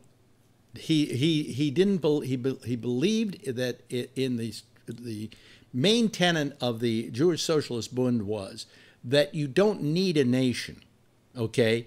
You take your culture wherever you go. That the most important thing you have and the most important thing and legacy you can give to your children is the music and the literature and the art of being Jewish. And you take that wherever you go. Yes. And you live it wherever you go. No, that's the way it was. You know why Jews don't have a family crest? Because they weren't allowed to own land in Europe. They weren't. And it was only within the last 50 years. That's really a disappointment to me because I always wanted a family crest. Well, no, but what if you wanted to own land? You couldn't in Europe, and they were forced to go from country to country. They were forced to be jewelers and diamond brokers and scholars because they had to be able to take their ability to earn a living because they were being forced from this country to that country. And this could be said about any other group that was put upon. Blacks in America had their own survival mechanisms, Polish had their own survival. Polish-Irish here, so. Yeah. When's the last time a Polish-Irish was not allowed to own land in America? Or a Jew or a black? When was the last time that a Jew was prevented from coming to the United States because he was trying to get away from Germany? Hundreds of thousands, millions your were turned Democrats away. were the ones that did that. Mr. FDR. The guy you hold up in such high esteem. Anyway, you had your hand up, Jeff.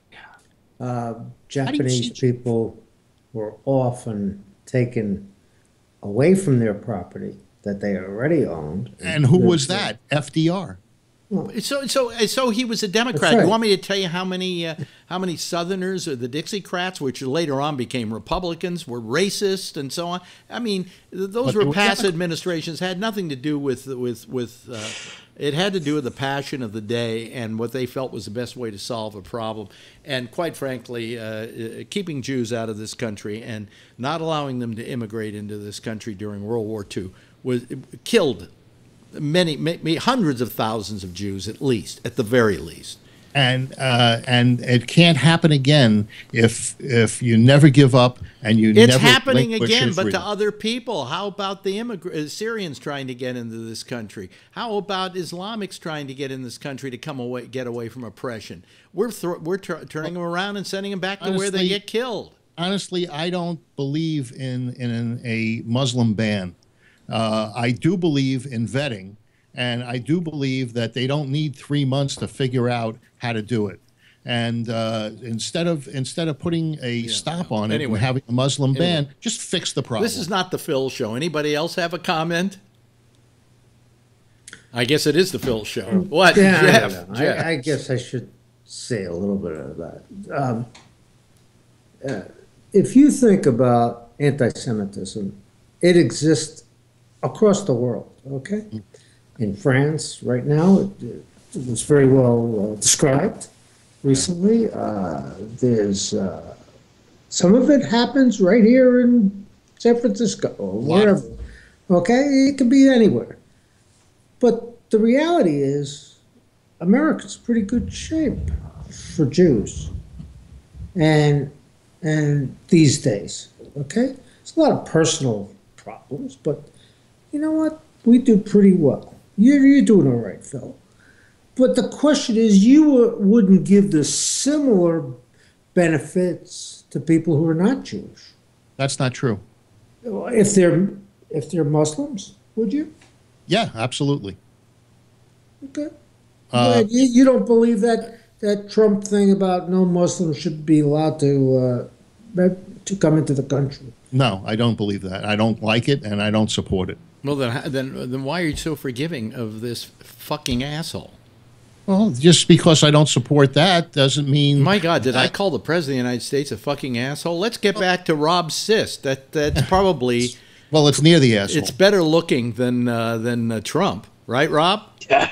See, that's what I'm saying. Yeah. I think I found something that Phil would say. That is, he does not agree with what Trump says. Well, okay. At least one issue with Trump. But you never talk about it, Jeff.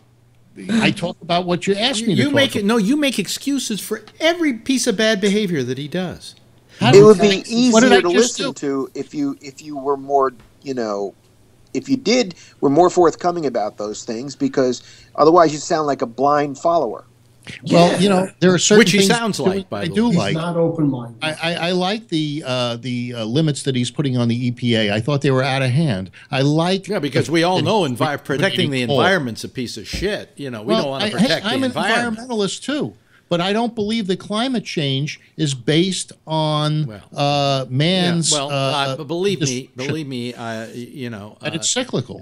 I'll believe a scientist before I believe. And what about your buddy Gore trying to come up with $15 trillion in carbon credits now? This guy wants nothing but to rule the world and to come up with this bullshit tax on carbon credits. There's carbon in everything. What does it have to do with Trump? No. And what is that? Who cares about Al Gore? Al Gore is simply a guy who sits around and he's an wait a minute, hold on, shut up, Phil. He's an advocate.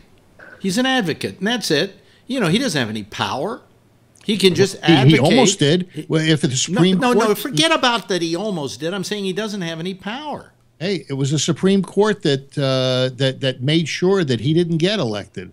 If he was elected, we'd be in pretty sad shape right now. No, you don't know that. You don't know what kind... Look, we're in sad shape right now.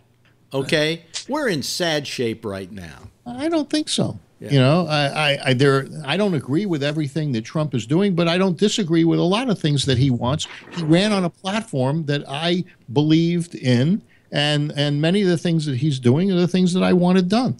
Can I say? Phil, how many troops should we send to Afghanistan?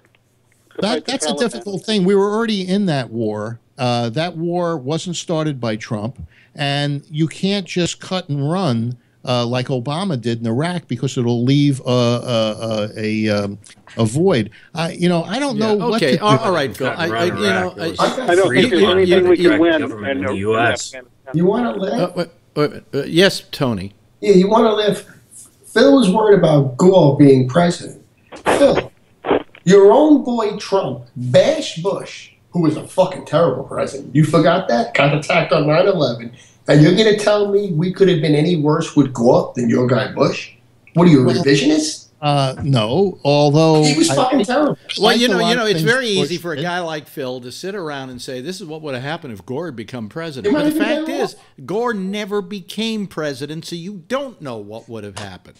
Well, I do know that he's been working on these carbon credits. All I'm saying is he is simply an advocate. He is simply a guy running around telling people this is what we need. He has no power to make them law. But he has no power. He has no power like that asshole Trump has to write a presidential edict saying that we're gonna do away with the EPA, or we're gonna do away with tax credits for every time he writes a presidential edict, except for a few of them, they've been overturned. So. But if you get a guy like Gore and he influences everyone to go with these carbon credits, all it's going to do is make him rich. Get off of this whole Gore thing. He's a has-been when it comes to politics and when it comes to being a public voice now. You know, you tend to live in the past, Phil, on everything.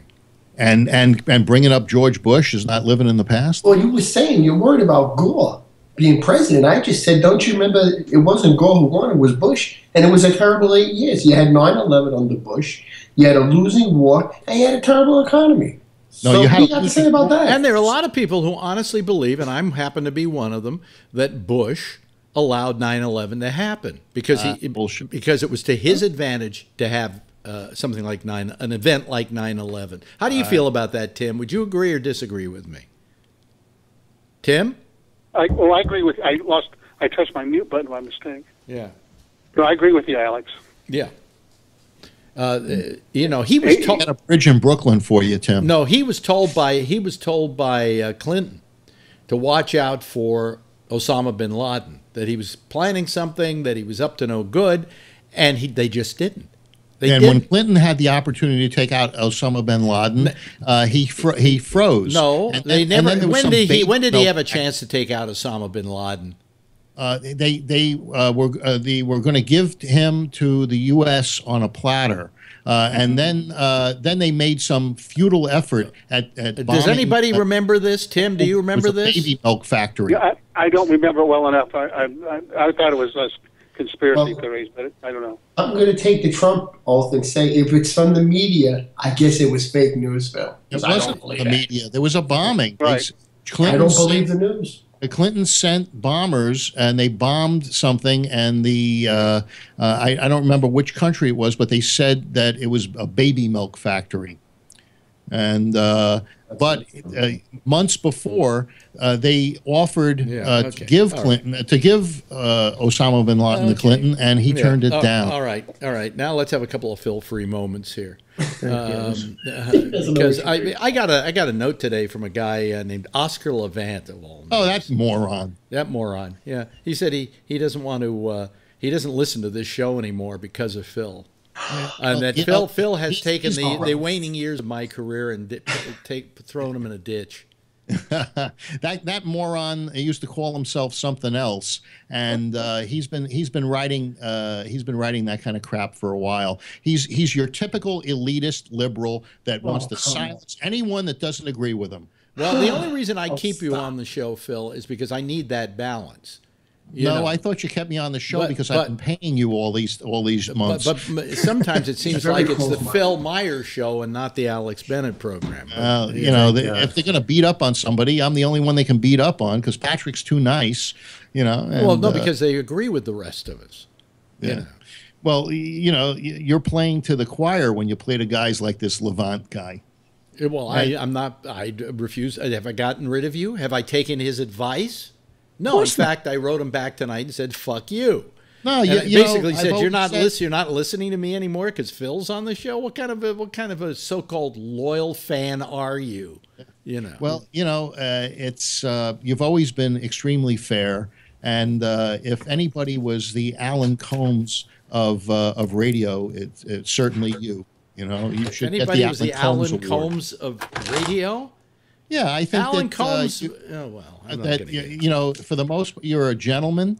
Combs was a gentleman. You listen to both sides of the story. You still fight like a talk show host. You cut me off, and I cut you off because you won't shut up. Well, okay. The only way I can cut him off many times. Hey, Alex, does that make Phil Jim Bohannon? What's Jim? Oh, Bannon. Bohannon. What happened Jim to Bohannon. Jim Bohannon. He took over for Larry King on the radio that was syndicated years ago, 23 years ago. He was on every night on talk show. Yeah. Jim Bohannon. I didn't know him. So, Rob, how are your balls doing? Oh, they're hanging it low. Are you icing? Not icing. Are you low and tight? I'm sure. Are you putting compresses on it? No, I'm done for the night with that. What about a hot tub? No good? You could do that if you want. I'm not a big hot tub. I would do that. You should get like a nice fragrant like bubble bath or something. Maybe just sure it's not an ingrown hair?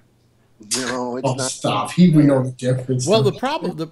Now you went to the surgeon, right? I went to the walk-in clinic. Yeah, but what about the surgeon? The surgeon is Friday. Oh, you go see the surgeon on Friday. Yeah. I see. Okay. Well, I just read up on it, and it said that it's lubrication that's generated in the hair duct follicle, and basically the oil has clogged the pore, and so it's what is it, like a pimple? And then it becomes infected. Yes. Yeah. What do they do then to get that off? I guess they got a lance. I got to tell you, when I was lance it and squeeze it out. My God! Okay, let me tell you. When I was a kid. When you're a kid, you have a tendency to have many more eruptions than you do at any other time in your life. You get pimples on your face, and you get pimples. Sure. Well, I used to get these giant boils on my ass. And they would have to take me over to Marin General Hospital where they would have to lance the thing. Sure it wasn't shingles? And I think they were wearing these kind of things they wear when they weld. When they started to lance the thing. And I had 2 or 3 of them lanced when I was a kid. We would run over to the hospital. He's got another one. Sure it wasn't shingles? No, these were big, giant purple boils. Yeah. So I know what Rob's going through because I went through it a lot when I was a kid. I've never had them since. Yeah, then you'll have locusts and pestilence. Yes, along with the boils. Yes, Jeff. My son, when he was younger, he had the same problem. Yeah. As kind of what you have, Rob. And yeah, he had to go to a surgeon. And it took care of it pretty quickly after that. I'll bet they can take care of it in the office, though. I bet it's an office visit. Too bad they couldn't give you a I hope so. It should be. I think it should be. You never know. I just hope they... I would prefer to be knocked out, but if not, man, I just don't know what's going on. I'm get hoping... neutered at the same time? Well, I'd OD on Benadryl and. Well, no, but it could be that it's the sort of thing that they can take care of just locally. Knock myself out. Yeah, but then I have to think about it, and I don't want to know. I don't want to. Yeah, I'm feeling this pain. Let's not tell them. Well, here's the thing. The worst thing is that you go into the hospital, and as you know, the hospital's the best place to get killed. Because of any number of things. I mean, I went in for kidney stones, but I could have come out with a staph infection. And So you don't want to die from this, Rob, because you don't want your wife to have to tell your relatives when they ask what he died of. Well, he had this sebaceous cyst on his testicles, and they're going, "What?" You know. So you don't want on your tombstone "died of balls," you know. Oh my God, he's twisted nuts or something. Yeah, way to go. Not fun. Yeah, but I'm keeping keep out a good thought for Patrick. I mean, everything's going to be fine with Patrick, but you know, this is this is the kind of service he's going to have to live with all his life because of the condition he has, the situation he has. You know, we think that when somebody gets paralyzed, they just run around in one of those motor scooters and.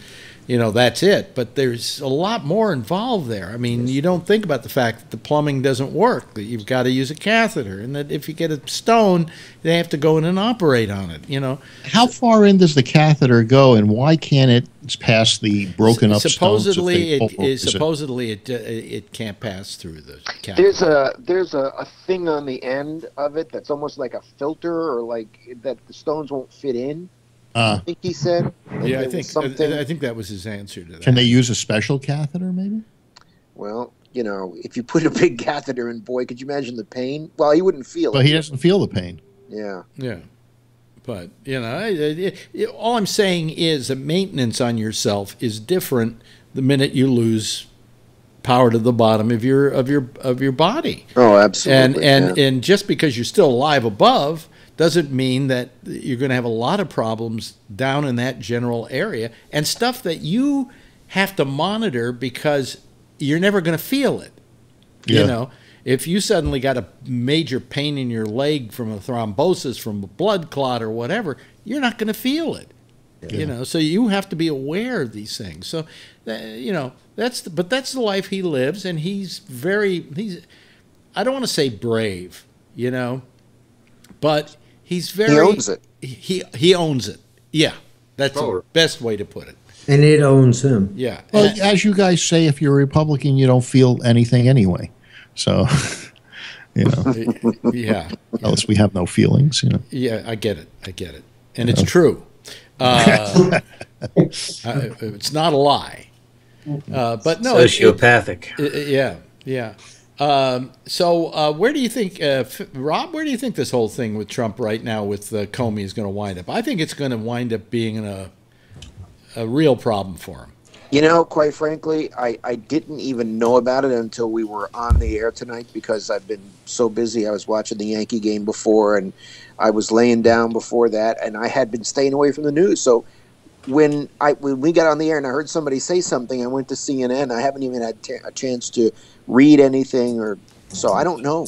I just think it reminds me of like the Nixon days when he started firing people, you know, and I think it's going to explode. I mean, that's my initial thought without having read anything or what do they call that purge during Nixon when he fired everybody at the Justice Department?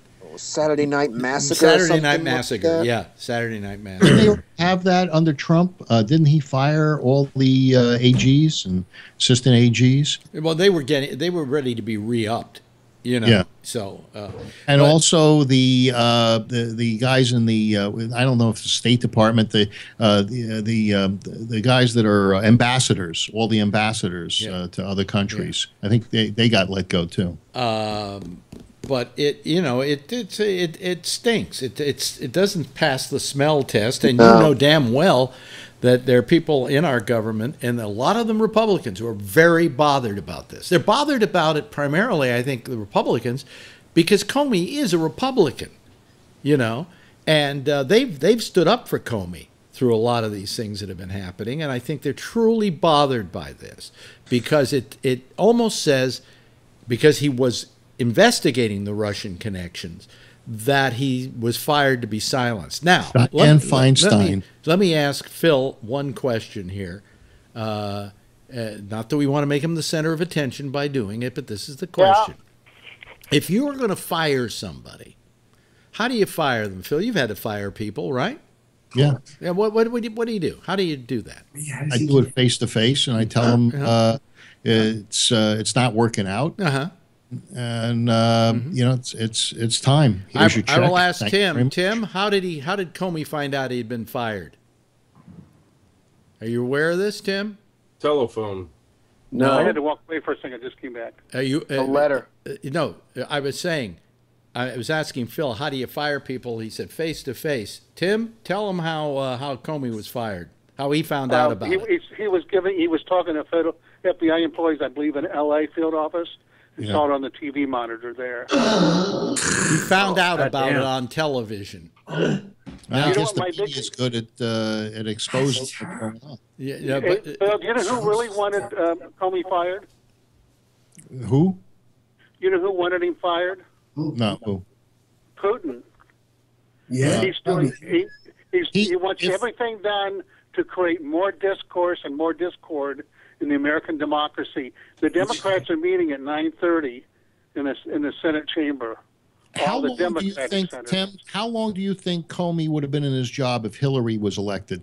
After what happened? I think Comey tried to be a good guy. I don't think you're not going to. You shouldn't. I don't know. I think Hillary would have kept him, and I think she would have kept him. So. No, for a very important reason. Because of the relationship between Comey and Hillary during the election, if she were to fire him, it would look really bad. Okay, I think she would have let him go in a heartbeat. I don't think so. No, I don't think so. You know who Trump has a meeting with tomorrow? The Russian ambassador. He's got to give his weekly report. They changed the schedule this evening to include Lavrov, the Russian diplomat. Well, I guess, like Hitler said, you keep your friends close and you keep your enemies closer. You know. And sometimes how about your debtors?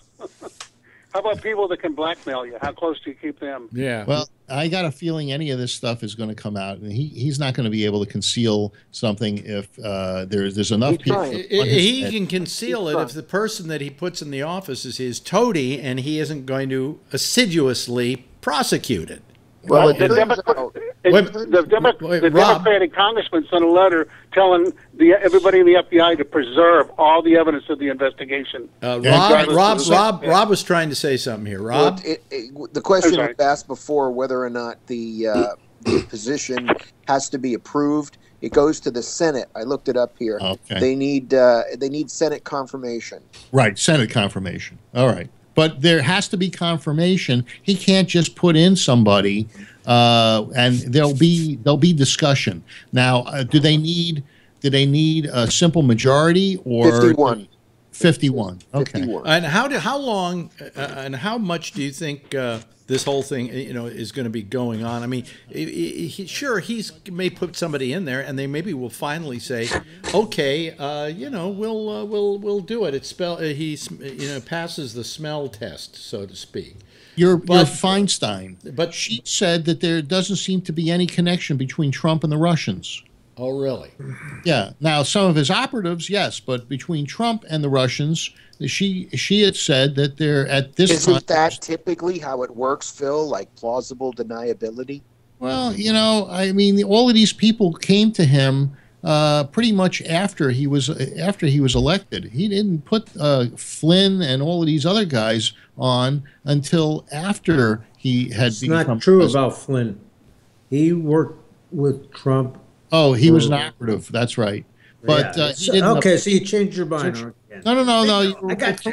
It's not that I changed my mind. You gave me a morsel of information that made me realize that the statement wasn't correct. Yeah, a morsel of information. Yeah, it was all the information. And was an operative and prior to being appointed. Yes, right. Well, anyway, that's a good place to start playing the theme song. Wow. Yeah, wow. Yeah, and it just goes on and on. But I mean, this thing isn't over. This is going to be a big story for the next couple of weeks at least. And I just think that it stinks. It just stinks. It's good for GabNet. Anyway, yes, it's good for GabNet, but quite frankly, I'd rather it wasn't good for GabNet, but good for the country. Phil, thank you for calling. Kevin, thank you as well. Brian Ludwig, always nice having you here. Tim, one of the smartest guys in the room, besides me. Jeff, thank you so much. A lot of contributions tonight, by the way. Rob, I'd like to say I'd like to kiss your balls and make them well, but I won't. Ishman Tuchus. And Tony, thank you for calling. Thanks to all of you for calling, as a matter of fact. Wave bye-bye, everybody. Okay, there they go. And that's it. That's our citizens panel for tonight. Let me just close down the Skype lines, because the next people on here are going to want to use them. And I hope that, by the way, that all these people will... and you will call the intersection, which is next over most of this same station, called GabNet. And then at 1 o'clock in the morning, it's Connections. And they're on at 1 o'clock Eastern Daylight Time. In the meantime, as always, I'm Alex Bennett, your lovable host, saying, if you see her, tell her I love her, okay? Bye.